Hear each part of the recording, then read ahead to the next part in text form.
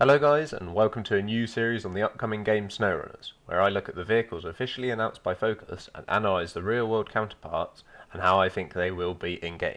I don't really know how long these videos will be, and hopefully I'll have some relevant images on screen, but this is all a bit new to me, so yeah, it might be a bit terrible. I might never finish it if I get bored. We'll take it as it comes. Also, please remember, this is all speculative. We don't really know many details for certain, so I could actually be really far off. Okay, so in this video, we're going to look at the vehicle that's been dubbed the Don 71. It's pretty clear that this vehicle is the real-life Lada Cossack, which we can tell from a number of characteristics we'll go over later, as well as the general look of the vehicle.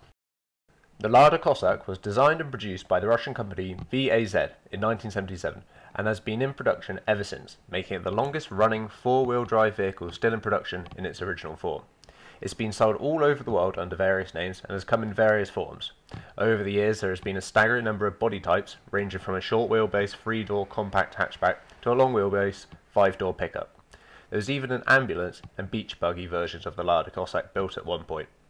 It looks as if the Don 71 is based on the original 3-door short wheelbase version, and this is backed up by the length of 3.7 meters, which is nearly exactly matches that of the real world 3-door short wheelbase Cossack.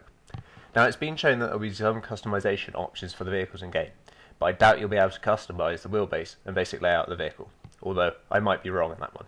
However, you will be able to upgrade the engines in game, and there is a host of engines the Cossack has used. The original Cossack has a 1.6 litre inline-4 petrol engine that put out 75 horsepower, although another variant with a 69 horsepower 1.3 litre inline-4 petrol engine was made at the same time for certain export markets, namely the Benelux and Italy.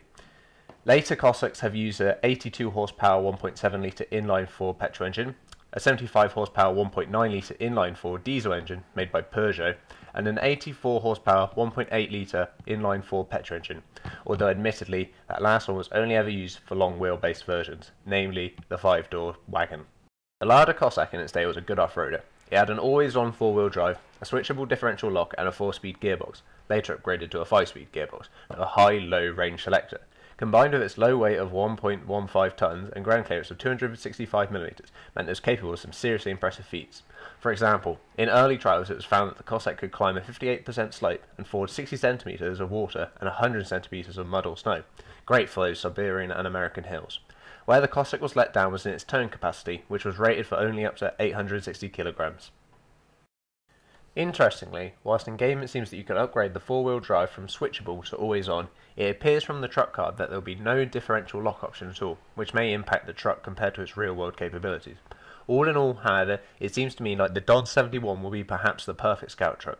Its good off-roading capability combined with its tiny dimensions means it will be able to easily go where other trucks just can't get. The only negative it has in this regard is its small fuel tank. 42 litres is the smallest revealed so far, so good, fuel-efficient driving may be required to get the most out of this vehicle. Outside of the scout role, this vehicle may suffer. With its low power, weight and maximum rated towing capacity, it's likely that the Don 71 will struggle in even light recovery and transport.